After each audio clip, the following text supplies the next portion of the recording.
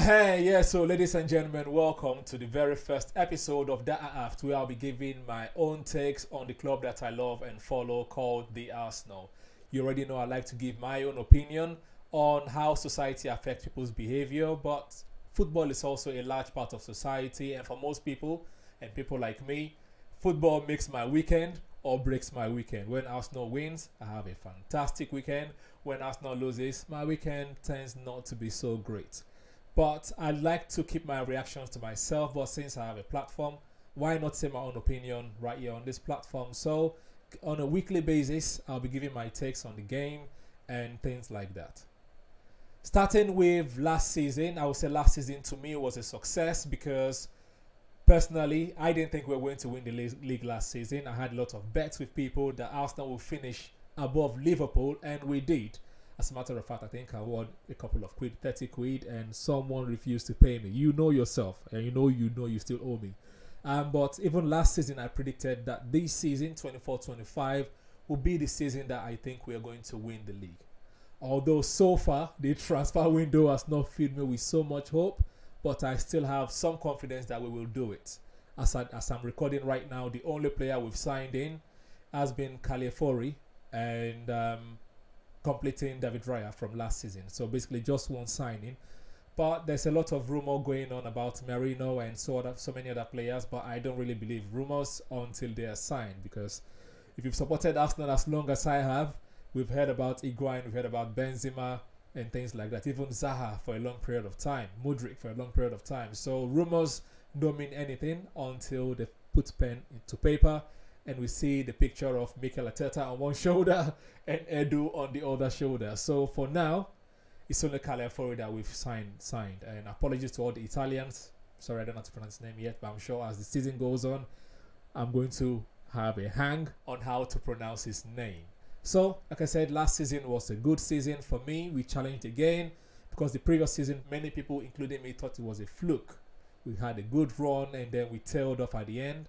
But last season we showed some sort of consistency that you can say, yeah, Arsenal has basically gone to the next level and we're ready to eat at the big boys table. So this season, hopefully we win the league. And to win the league, obviously you need to look at what went wrong in the previous season so that you can change that going forward. If you don't know what I mean, check out episode 30 of Scatteryan podcast right here on this channel. It's about, making changes for the future by looking behind, looking at what has happened in the past. So let's take a quick look at how Arsenal may have lost the league. To some people, they believe that Arsenal lost the league when they lost to Aston Villa at the Emirates. And so, if you're going to win the league this time, don't lose to Aston Villa at the Emirates, basically. And for people like me that believe that we lost the league because we did not beat Manchester City at their turf, this season gets 6 points from Manchester City. I believe we can do it because Arteta has shown that he knows he has the tactical nous to be able to deal and counter Pep Guardiola. As a matter of fact, all the games we played against them last season, I think we had the slight edge, but it's not about finishing your chances really. So like I said, for me, that'll be it. Get 6 points from Liverpool. 6 points against Manchester City. 6 points against Liverpool will also be good. Don't just draw. Also get 6 points. To some people, they say Arsenal lost 5 league games while Manchester lost 3 league games. So basically, don't lose as many games. If you think that we lost the league because we dropped 4 points to Fulham, then we have to, make up those grounds, make up those points against West Ham, make up the points against Newcastle. Be on the front foot throughout the season and not just at the tail end of the season. But we know that is not how life works, because every season, football teams strengthen. Fulham have strengthened their squad, so I'm slightly worried again. I don't know if Marco Silva already has Arteta's number and, has the tactical counter to Arteta's genius. Maybe that's what's happening here. Lopetegui has signed a lot of players for West Ham, so I don't think West Ham are going to be as soft. If David Moyes could handle Arteta, I'm slightly worried about Lopetegui. I know we faced Lopetegui when he was the manager of Wolves briefly and we had the upper hand, but This is a different team. West Ham are a much bigger team and a much bigger club than Wolves. They have better squad than Wolves, and they have players that are very more expressive than Wolverhampton, because I think they've sold Pedro Neto to Chelsea now. Like I said, I don't really follow rumors, but anyways, Neto is gone and things like that. So basically, do something different. And I think someone asked Arteta in the press conference in the preseason, what would it take to overtake City, and he said 114 points. That's basically going unbeaten and winning every game throughout the season. That would be a difficult task. It's not impossible. We are the Arsenal, we've gone unbeaten before, but winning every single game, well, if we won most of the games in the 93% season, I believe we can do it again, and I trust Arteta to be able to ginger the boys, to gear the boys up towards, winning the league. Speaking about Arteta as well, I like his innovative nature. I'm one of the people that when Arteta took the job, even up until the 93% season, that's what I choose to call it now, I still didn't have a lot of faith in Arteta. Not because I didn't think that it was a tactical genius, because you could see that he was reading the game and was making adjustments on a weekly basis, but I just didn't like the way our front three played. And we're not scoring a lot of goals. Even in the 93% season, we scored lots of goals up until a certain point, and it became 1-0, 1-0. And then he made adjustment last season, trying to score 1-0 and then win, or 2-1 low. But this time, please, let's go back and blazing things. We have the squad. Rotate your squad more. Stop using the same 11. But again, I'm not a manager. I shouldn't be giving you advice. I don't have the tactical now to do so. But what I would like to see is us blitzing teams when we have the upper hand. Stop letting them feel like they have some leg in the game. The same way we're blitzing them towards the tail end of last season from January. Let's do that again from the start of the season. We have enough players that are versatile and can rotate. So let's rotate those people, and then maybe from January you have your fixed squad that you're going to be using to beat the team. So speaking about the innovative nature of Arteta, I like it because he's doing things to change.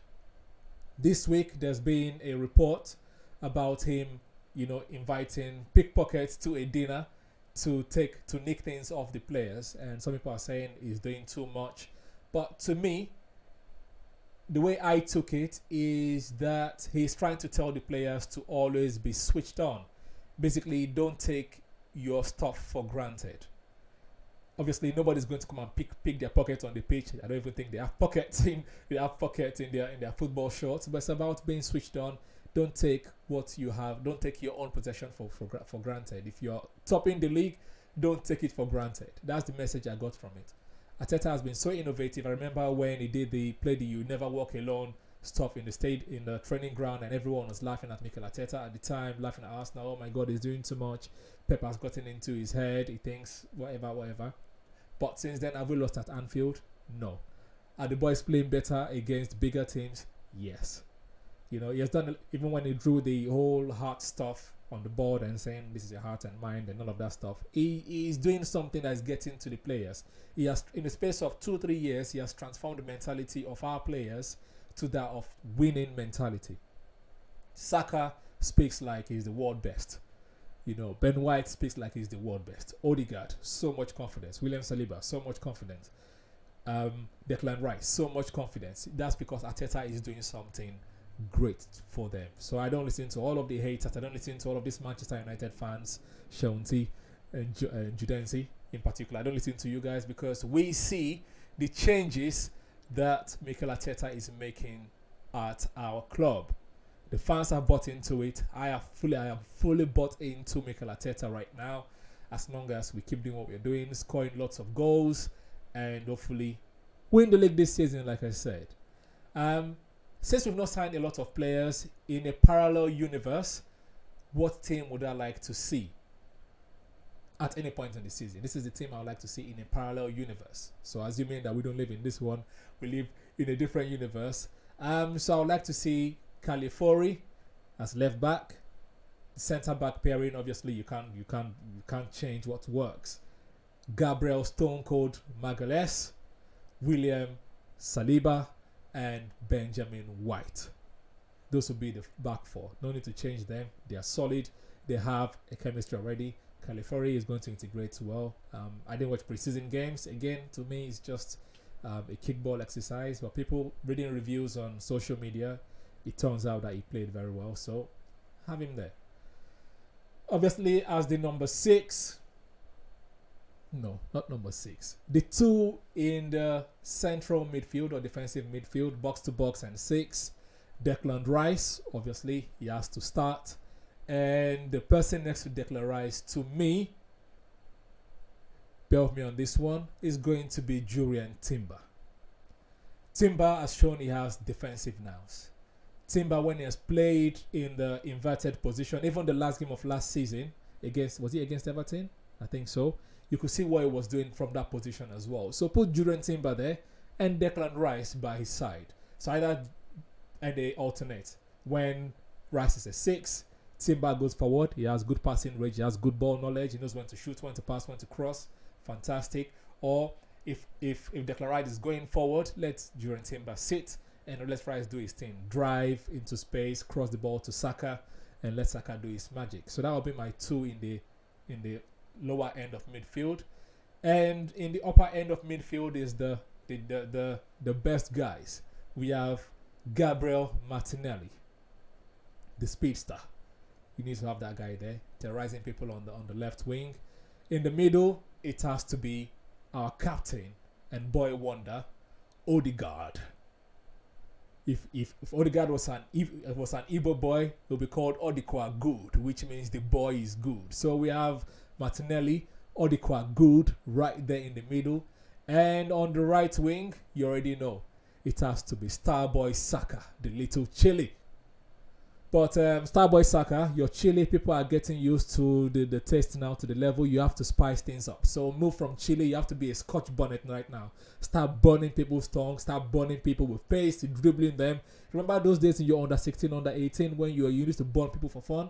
I know Arteta don't like people dribbling that much, but you know, try to beat people sometimes. If they kick you, don't worry, you'll be covered. You'll be covered. All right. So up your levels, Mr. Starboy Saka. Let's go from little chili to a Scotch bonnet. And up top, the central forward, I'm going to go with Leandro Bossard. Right, Gabriel Jesus is okay. Havertz is okay, but we know Trossard is a good finisher. And when Trossard played centre forward in the last season, you could see how he was alternating very well with Saka, with Martinelli. You know, if Martinelli drives to the centre, Trossard goes out left. If Starboy Saka drives to the centre, Trossard goes out right. He's good with both feet. He can shoot. He can cross. He's very, very clinical. So let's have the goal scoring machine all front. So our front 4 has to be Odegaard, Starboy Saka, Gabriel Martinelli, as well as Leandro Bossard. Then you can bring in Kai Havertz once in a while. So that will be my starting 11. No, my starting 10. For goalkeeper, I'm going to go with Ramsdale. Ramsdale will be my goalkeeper. I know Raya did a good job last season, but the season before, that Aaron Ramsdale and David Raya had the same number of clean sheets. I think because our defense is good, our keepers are always going to shine. I'm worried a bit about Raya's shot stopping. Yes, he can come out to collect crosses, but we still need some shot stopping because every time he faced shots, more often than not, it was a goal. But Ramsdale has had 1 year on the bench to soak in the how to concentrate, I believe. So bring Ramsdale back into the fold. That would be what I would like to see in a parallel universe. However, we don't live in a parallel universe, so the manager, the gaffer, Mikel Arteta, would have to choose his own 11, and whatever he does, we support it. However, if the starting lineup does not work, I'm going to come for you. Not in terms of like bashing you and insulting you. No, you're going to be criticized, right? I'm a very logical person. You're not going to get insults from me. I'm not one of those super fans that believe that if Arsenal win, it's Mikel Arteta, and if Arsenal loses, then it's the players. Also, I'm not one of those super fans that thinks they're not super fans but hates on the super fans that believe that if Arsenal wins, it's the brilliance of the players, the same ones that they always criticize, and if Arsenal loses, it's Mikel Arteta. You know, for me, the buck starts and stops with the manager. If we win, it's the manager. If we lose, it's the manager. As Jose Mourinho once said, he is the brain the players are the legs. So that's the way I see football as well. The manager has his tactics, he has his game plan, and implements it on the day. So if you make the wrong choice because you made a mistake in analyzing the other team, I'm coming for you. I'll praise you when we win, I'll criticize you when we lose. Players will always also get their stuff because they have some level of responsibility, but for me, the manager is the ultimate. So, you know, make us proud as you have in the last 2 seasons. Let's win the league because no excuses anymore. Hopefully you sign Merino and a striker. If you don't sign a striker, it's not the end of the world. We scored a lot of goals. Hopefully we can replicate that as we have in the last 2 seasons. But we do need someone clinical. So play Trossard up top a bit more. Flame up top a bit more. Yes, he comes and scores from the left, but that's false 9 is not done bad. So that's what I'm going to say. This weekend we're going to be playing Wolverhampton Wanderers. Since Arteta took over, we've only lost against them twice, I believe. So I think we're just going to do the business. First game back, let's play well. Let's score under 3, 4, 5 goals and have a good time. So that is my preview of the season, my predictions for the season. I don't do in-game prediction because I'm not good at it. Each time I predict, it doesn't work. So I'm not going to predict for fun. But this time next week, I'm going to give my own review of the game, and you know, hopefully we win, and it's all going to be fun as the first game of the season. So this is how we're going to be doing it on a weekly basis. I'll be giving my takes on Arsenal. Please, if you've enjoyed the content so far, like and subscribe if you're new or yet to do so that you don't miss these episodes as they come out weekly. Thank you very much. This has been Daaaft. And until the next time, as always, use your brain. SCFR.